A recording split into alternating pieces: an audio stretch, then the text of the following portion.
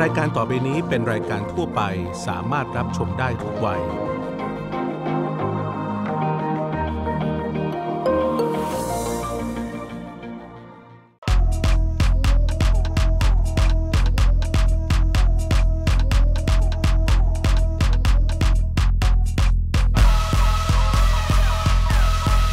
มองเมืองอาเซียนโดยแซงโกแบงเวเบอร์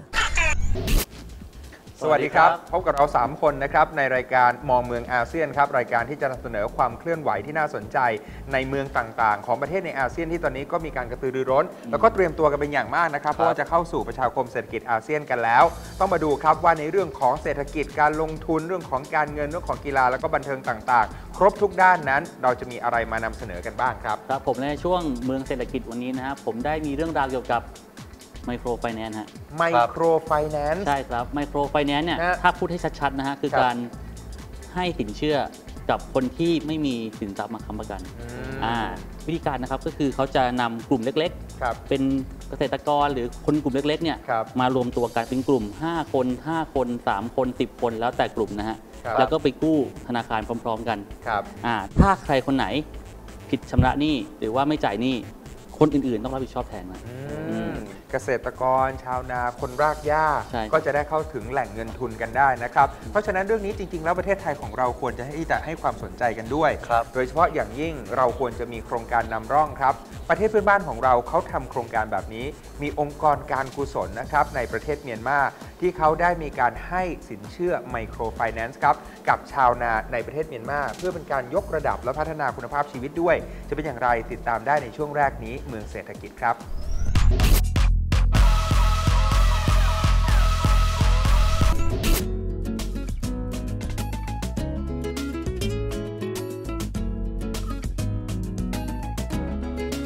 2009 as a response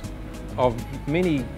governments, many countries in the international community wanting to support Myanmar after Cyclone Nargis that had a major effect on the Irrawaddy Delta of Myanmar. Right, well the number of donors is now 11. It certainly didn't start with 11 in the beginning, but it's reached 11 and the two largest donors are the EU and the UK.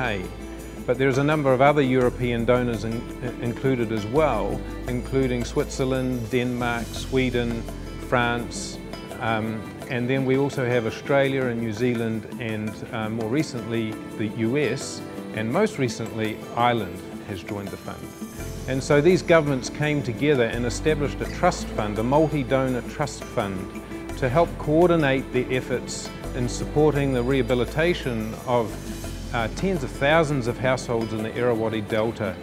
and helping to re-establish their livelihoods. ကျွန်တော်နာမည်ကတော့ဦးဆန်းဝင်းလို့ခေါ်ပါတယ်ကျွန်တော်ကဓမြချောင်းကျေးရွာမှာနေပါတယ်ကျွန်တော်က VCD ကော်မတီဥက္ကဋ္ဌပါကျေးရွာမှာ CEDB မှာလည်းကျွန်တော်အတွင်းတယောက်ဖြစ်ပါတယ်ဟုတ်ကဲ့ကျွန်တော်တို့ကိုဒီကျေးရွာဒီကျွန်တော်တို့ဟိုစားပေါ့နော်ကျွန်တော်တို့ရဲ့ဟိုစားကျေးရွာ WC ကထောက်ပံ့လိုက်တဲ့ဟိုစားပေါ့ငွေပေါ့နော်အဲ့ဒီကထောက်ပံ့လိုက်တဲ့အတွက်ကြောင့်ကျွန်တော်တို့ရခိုင်တုန်းကလည်းယခုနဲ့ဆိုင်2ဆလောက်တိုးတက်ပါတယ်ကျွန်တော်တို့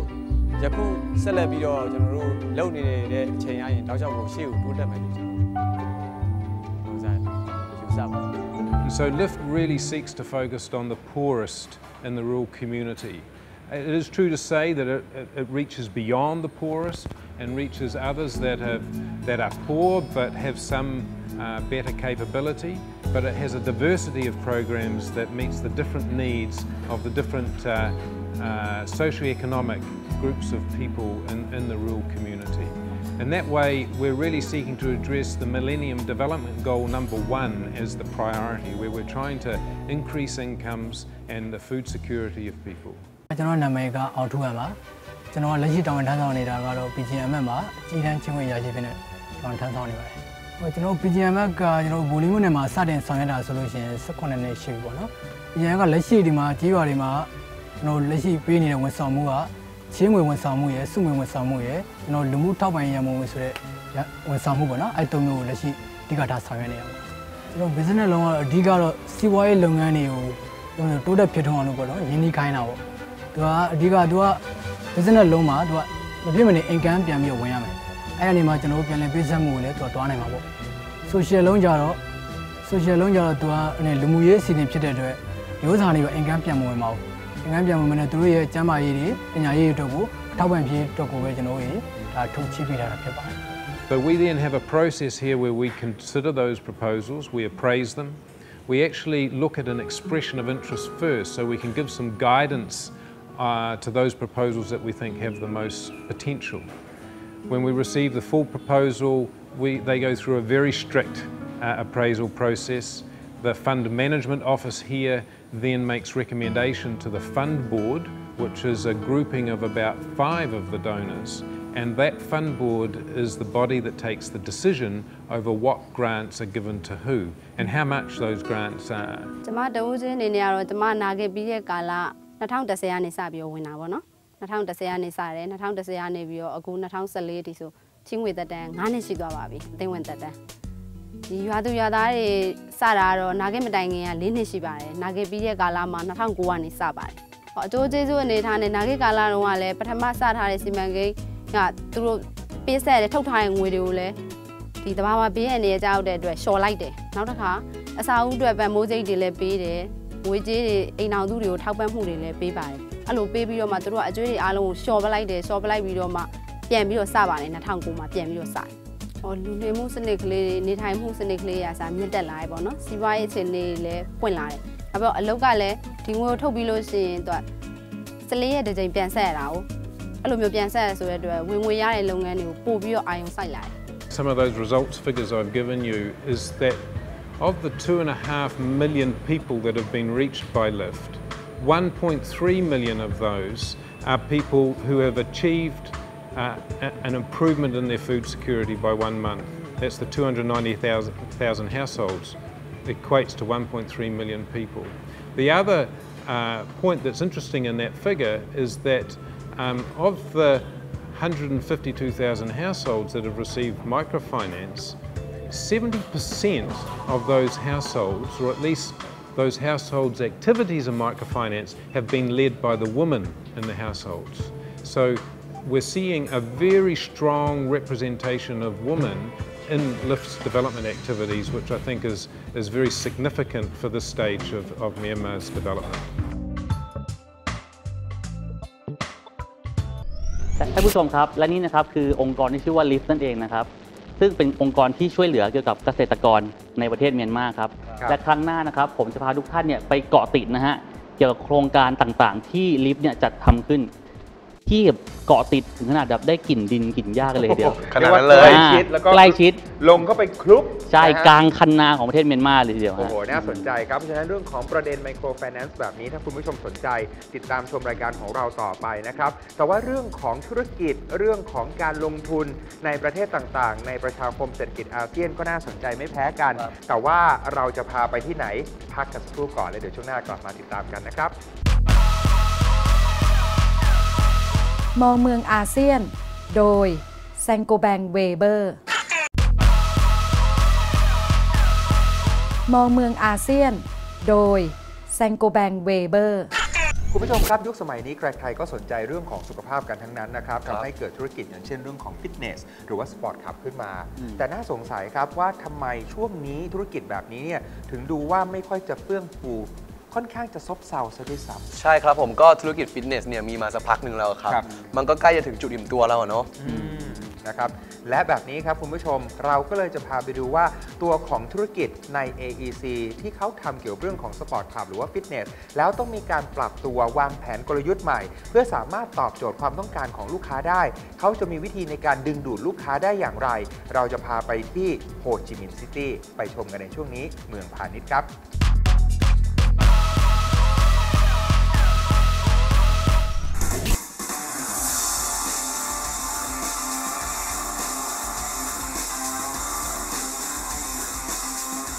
เอาละครับแล้วตอนนี้นะฮะเราก็อยู่กับนักธุรกิจหนุ่มนะครับไฟแรง import มาจากเวียดนามเลยครับคุณซีรี Introduce yourself please Hi my name is C I'm the vice president here at Saigon Sports Club in Ho Chi Minh City in Vietnam Welcome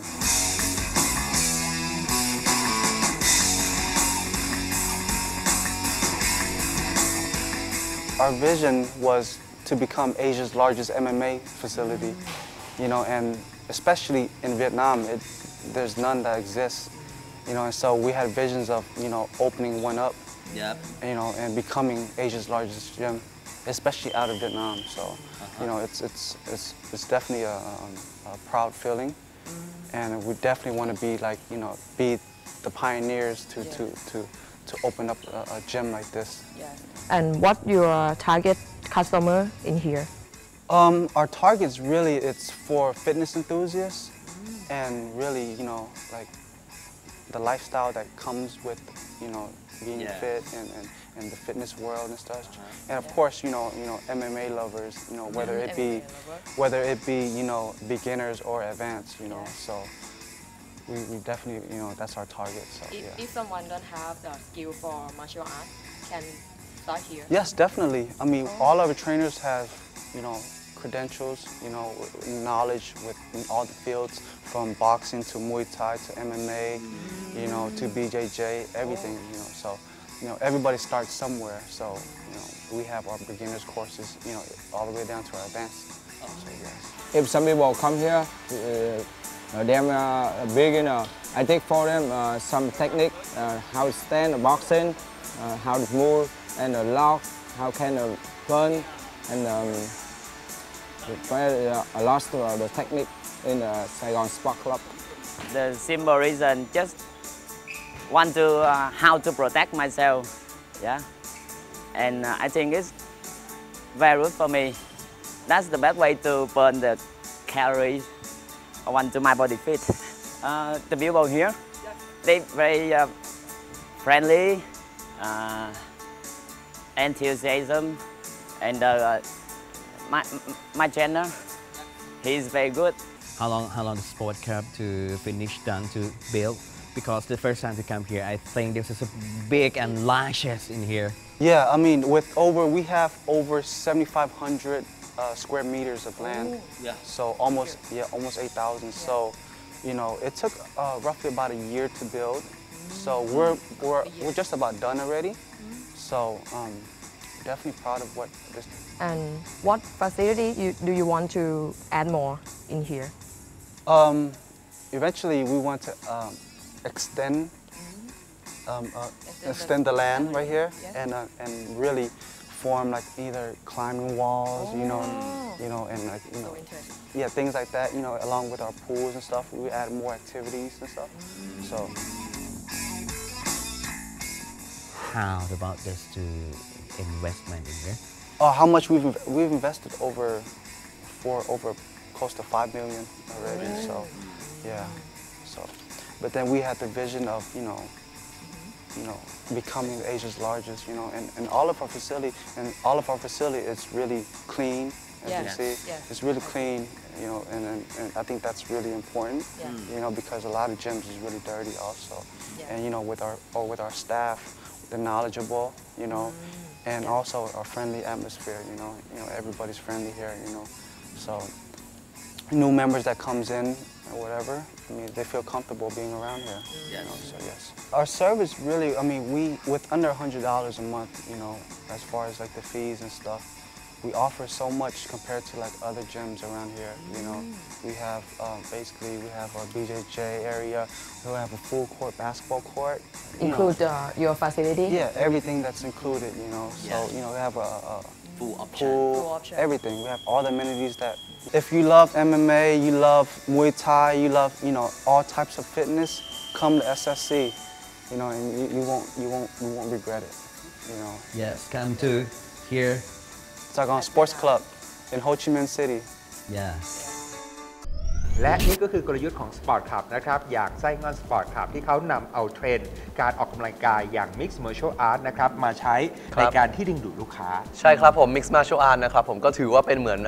ศิลปะการต่อสู้และณเวลาที่คุณฝึกศิลปะการต่อสู้เนี่ยก็ได้ออกกำลังกายไปด้วยในเวลาเดียวกันครับผมได้2 อย่างพร้อมกันเลยใช่ครับผมแต่ที่สำคัญคือช่วงหน้านะครับผมพวกเราจะมาพูดถึงเรื่องแฟชั่นกันครับเดี๋ยวกลับมาชมกันครับมองเมืองอาเซียนโดยแซงโกแบงเวเบอร์มองเมืองอาเซียนโดยแซงโกแบงเวเบอร์ ช่วงที่ผ่านมาเมืองพาณิชย์พาคุณผู้ชมไปที่โฮจิมินห์ซิตี้ครับแต่ว่าช่วงนี้ช่วงเมืองนิมิตพาคุณผู้ชมไปที่ไหนดีครับยังอยู่ที่โฮจิมินห์ซิตี้อยู่ครับคือเมืองนี้เนี่ยมีธุรกิจมากมายที่เกิดขึ้นอยู่เรื่อยๆใช่ไหมครับแต่ว่าที่สำคัญคือคนที่นั่นเนี่ยยังไม่ลืมเรื่องการกินและวัฒนธรรมอาหารพื้นบ้านที่นั่นนะครับวัฒนธรรมการกินนี่แหละถ้าพูดถึงอาหารเวียดนามผมคิดถึงหลายอย่างเลยนะอะไรบ้างมีทั้งกุ้งพันอ้อยอย่างนี้เฝออย่างนี้แต่ที่สำคัญพี่แหนมเนืองโอ้พลาดไม่ได้ทีเด็ดเลยครับท่านผู้ชมฮะถ้าไปที่เวียดนามสักครั้งหนึ่งนะฮะสิ่งที่ควรจะโฟกัสหนักๆอีกสักเรื่องนั่นคือการกินนั่นเองฮะใช่ครับผมการกินก็เป็นสิ่งที่สำคัญนะครับ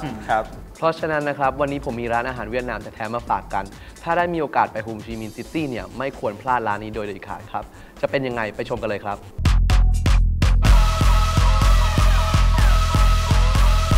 สวัสดีค่ะวันนี้นิกกี้ก็พาทุกคนมาอยู่ที่นี่นะคะหน้าตึกสไตล์ French Colonial ค่ะที่ถูกรีโนเวทแล้วก็ทำอย่างสวยงามเลยนะคะที่สำคัญข้างในเนี่ยตกแต่งด้วยเฟอร์นิเจอร์แล้วก็ทำให้เราได้เห็นถึงวิถีชีวิตของชาวเวียดนามโดยแท้เลยค่ะที่นี่เนี่ยเป็นร้านอาหารสุดชิคติด1 ใน 10 Top 10 เลยนะคะของร้านที่หลายๆคนต้องมาเยี่ยมเมื่อมาเที่ยวที่ไซงอนค่ะสำหรับตอนนี้นิกกี้จะพาทุกคนไปทำความรู้จักกับร้านนี้เลยค่ะคุกกักกวน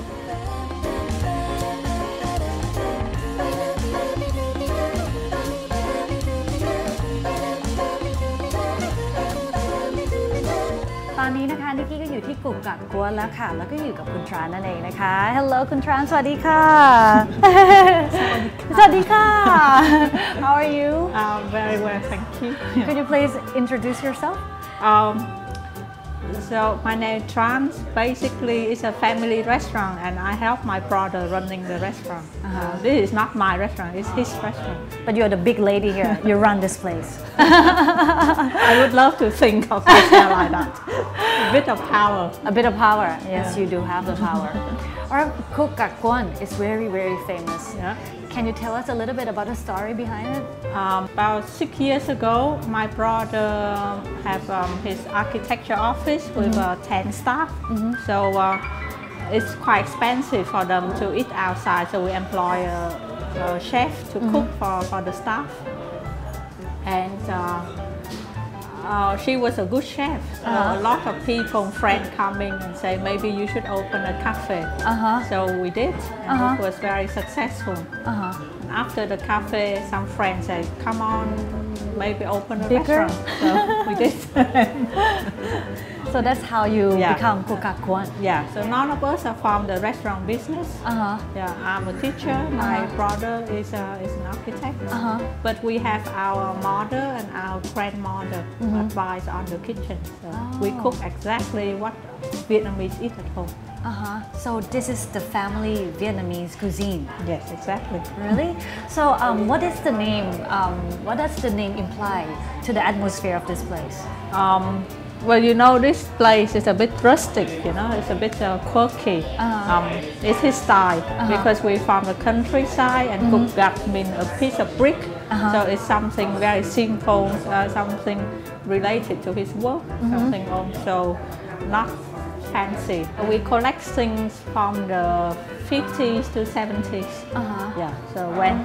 when people coming here, they see something of the past. So what about the food here? I heard you have so many signature dishes, right?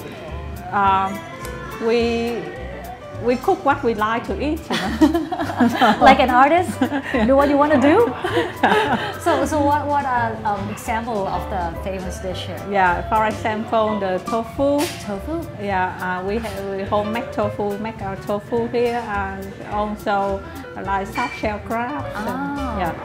Clam soup. We have also a variety of salad. Yeah, Vietnamese salad. A little bit like Thai salad. Maybe mild or less spicy. Spicy? Yeah. So also we use a lot of vegetable here, and we grow some of our vegetable. So you have your own farm. We have a piece of land in the north of the city, and we grow some of the vegetables, but not all. Yeah. So, what are the taste preference of the Vietnamese people? I think the food of Vietnam is different. The south, the north, the central Vietnam. So our food here is a bit of the South Vietnam more. But we also serve some dishes at the north and the center. So we already know what to order if you come here to Cuc Cat Quán, right? But then, which table is the most preferred one if we have to book in advance? It's hard to tell, but I know that on the other side, upstairs, because Vietnamese house upstairs is the bedroom, so we convert a bed into a table. So a lot of people prefer to sit in the bed. Yeah. Also upstairs here we have a VIP room, what we call it. On the top floor? Yeah, and it's a small room, and it's surrounded by lamps and yeah. So there are 2 rooms that people like. With the 2 sides together, how many guests can you accompany at one time? At one time, 300. 300? Yeah. Wow, that's quite a lot. Yeah. And is it usually all booked and in advance? Yeah, usually on books, and in a busy night we sell a table 3 times. 3 times with the turnover? Yeah. Really? Yeah. So how long in advance do we have to book if we want to get a table here? If you want to get a table, a special table, if you want to book the bed, for example, I recommend 3 days. 3 days? But recently we have people booking for like 2 months in advance. So oh, really? Make me very, very happy. Flattered, right? Yeah. Wow. But also, what is special about Cuc Cat Quán is that you have a lot of famous celebrities who have visited Vietnam and come to Cuc Cat Quán. Can you name a few who have been here? We have a few footballers. I watch football, but not all the football. So Italian footballer, I can't remember the name. Probably the star. We have Brad Pitt and Angelina Jolie. We have Backstreet Boys, and we have a few more singers. All these next top models people. Next top model. Yeah. Yeah. Wow, so it's quite really popular. So we have a few billionaires. Oh, billionaires too. Yeah. So when they come, like, do you have to give like special table or special treatment? No, usually they came with their notice, so we just treat them like normal. Yeah. Maybe that's what they like. So last but not least, if our fans are watching right now and they want to come here, what would you like to say to them? You're always welcome at Cuc Cat Quán, and just say that you watch this program and you have a free drink. Oh, really? Okay.